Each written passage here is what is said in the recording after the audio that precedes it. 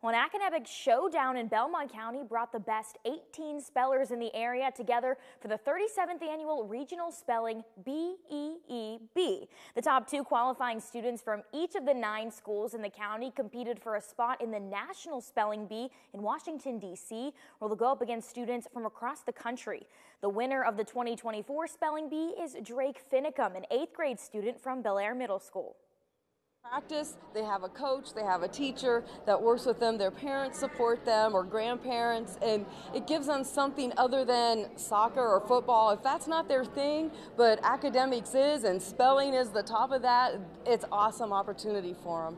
We do this because it supports the youth, and that's very important to us because they really are what's coming up next. So we want to do whatever we can to help them excel. Belmont Savings Bank awarded Drake with $500 to go towards his trip to D.C. in May, and Uniglobe Travel will provide an Amtrak train ride from Pittsburgh to D.C. and back after he and his family get transported right from their home to Pittsburgh in a limo. This is all cost-free thanks to sponsors like the Times Leader and the ECO Educational Service Center.